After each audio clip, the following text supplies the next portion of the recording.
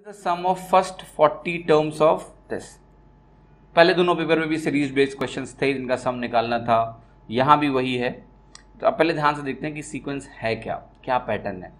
देखिए 1, 3, 4 डायरेक्टली कोई पैटर्न नहीं दिख रहा है, लेकिन आप अगर अल्टरनेट नंबर्स को ध्यान से देखना तो जैसे पहले दोनों पेपरों में 2 सीरीज का कॉम्बिनेशन था, यहाँ भी वही है। एक सीरीज को मैं ऐसे लिख सकता हूँ 1 + 4, अल्टरनेट टर्म्स लिखिए 1 + 4 + 7 ... और दूसरी जो आपकी सीरीज होगी वो होगी 3 + 5 + 7 + 9 ... दोनों में कितने कितने टर्म्स होंगे, यहाँ भी 20 टर्म्स होंगे, दोनों में 20 टर्म्स ईच होंगे। अब देखिए ये दोनों जो सीरीज है ना, ये अरिथमेटिक प्रोग्रेशन है। एपी क्या होता है, जब 2 कंसेक्यूटिव टर्म्स का जो डिफरेंस होता है वो बराबर होता है। देखो 1 + 3, 4 + 3, 7 + 3 ऐसे करके सीरीज है, 3 + 2, 5 + 2, तो दोनों अरिथमेटिक प्रोग्रेशन हैं। तो एक तो आप फार्मूला रट के बैठे होगे अरिथमेटिक प्रोग्रेशन के सम का, याद है तो लगा लो, मुझे कोई तकलीफ नहीं है आपसे, है ना। और वैसे बेसिक अंडरस्टैंडिंग में आपको समझा देता हूँ कि इसको कैसे करना है आगे। अब देखिए लास्ट टर्म लिखिए यहाँ पर, अगर आप फॉर्मूला नहीं लगाना चाहते हो डायरेक्ट तो मैं आपको समझा देता हूँ। लास्ट टर्म आप लिख लो। लास्ट टर्म कैसे लिखोगे, 20th टर्म।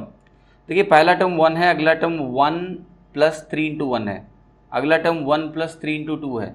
तो 20th टर्म क्या होगा, 1 + 3 × 19, यानी ये हो गया 58। यहाँ पर 3, 5, 7 है, 3 + 2, 5 + 2। अब देखिए इसको देखना, ये सेकंड ऑड नंबर है, ये थर्ड ऑड नंबर है, फोर्थ ऑड नंबर है, पॉजिटिव ऑड नंबर की बात कर रहा हूँ। 1 पहला ऑड नंबर होता है, यहाँ 3 से शुरुआत हुई है ना। तो जब यहाँ 20 टर्म्स की बात कर रही है तो मुझे 21st ऑड नंबर निकालना है। 21st ऑड नंबर निकालने के लिए आप 21st इवन नंबर निकाल लो, 42 होगा। 21st इवन नंबर क्या होगा, 42, उसमें 1 माइनस कर लो, ठीक है। तो वो हो गया आपका यहाँ 41 आ गया। तो ये तो मैंने वैल्यूज लिख दी भाई लास्ट टर्म की, क्योंकि मैं इसको आप एवरेज के टर्म्स में समझाता हूँ। किसी भी अरिथमेटिक प्रोग्रेशन का जो एवरेज होता है वो फर्स्ट टर्म + लास्ट टर्म / 2 होता है। इससे आपको एक चीज़ और याद आएगी कि आपने एक फार्मूला और रट रखा है कि जो एपी का सम होता है वो होता है आपका number of terms n/2 and into first term + last term. मैं आज आपको समझा देता हूँ कि ये होता क्या है आखिर।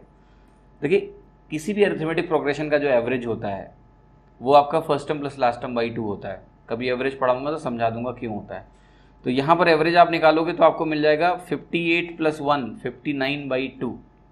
और अगर आपको एवरेज मालूम है और नंबर ऑफ टर्म्स मालूम है तो उसका सम क्या होता है, आपको नंबर ऑफ टर्म्स से मल्टीप्लाई करना पड़ेगा, सम मिल जाएगा, ठीक है। तो यहाँ एवरेज निकाल के 20 से मल्टीप्लाई कर दो, हो गया। अब देखो इसका एवरेज क्या होगा, 59/2 × 20।